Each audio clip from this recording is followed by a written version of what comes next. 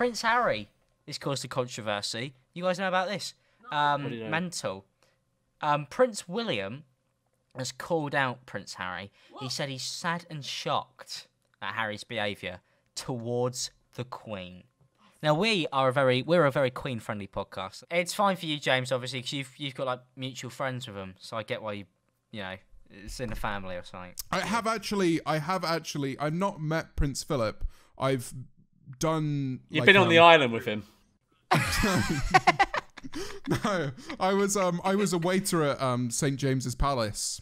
I'm not St. James for the record. Before we go, but I was a wine waiter at a fundraiser where Prince Charles was, and that was interesting.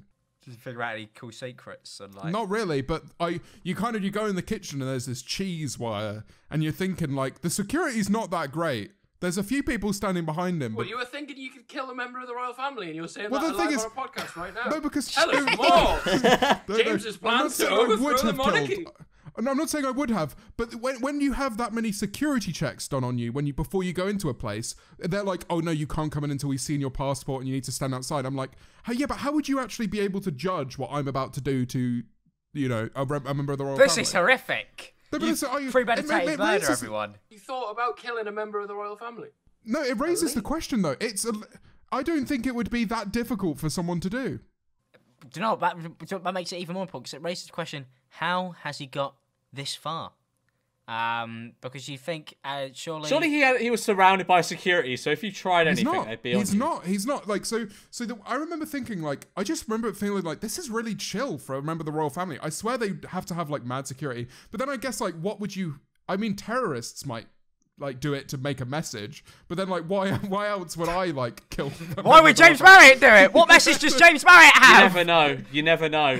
Stream, slow down. I just found myself thinking like I was just like literally walking. You weren't allowed to walk behind him, and you weren't allowed to be in a photo where he was or go near him. But as soon as they were around the table and I was pouring wine for everyone, which everyone just rejected, no one drank wine, so my job was rather disappointing anyway. There was someone playing the harp. And he had his own private waiting team of about 2 or 3 people. But that was it. So it wasn't like there was like mad security, which I would have thought there would have been. So there you go. There are definitely people looking over him most of the time, though. Like, not from what I could tell. Not from what I could tell. So, by the way, if anybody wonders why Prince Charles gets assassinated a week after this podcast came out, it's because we've revealed the security issues of the royal family. I'm just saying, like, especially in the time that I was working there were a lot of terrorist attacks going on in the UK and France, and I was like, I remember thinking like, security's a bit low here, like, and this is somewhere if people wanted to make an impact, it would be here.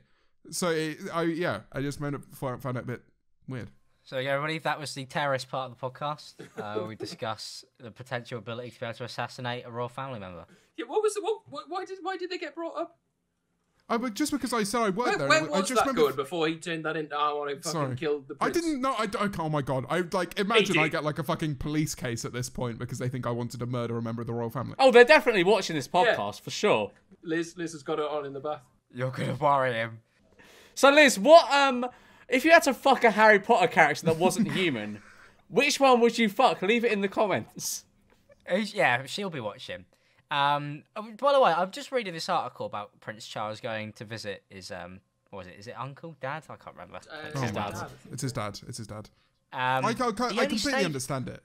He stayed for half an hour. Yeah, loads of people have been complaining about it, and it's like I understand that some people weren't able to see their family members, but I'm not gonna lie, mate. You're not a member of the royal family. And I saw something like, "Oh, why do they get special exceptions? Because they're the fucking royal family." I think if there what is do you any mean? family in our country, people got really pissed off because Prince Charles went to go visit Prince Philip for half an hour. Oh, because he went to see him. Yeah. He's fucking dying. Well, you'd think at least, unless he's got some fucking ritual on him. But yeah, then understand. He was bringing the blood ritual to him. He was only there for half an hour, so if they are doing rituals, they're pretty short. You know, half an hour for an extra 30 years, I think it is. Minute a year, I guess. I have no idea. It reminded me, like, people started tweeting saying, like, oh, there's going to be news tonight about the coming out of the royal family. I saw that, yeah. And it reminded me of, like, a Fabrizio Romano tweet I was just like, I'm going to tweet now. Here we go. Here we go.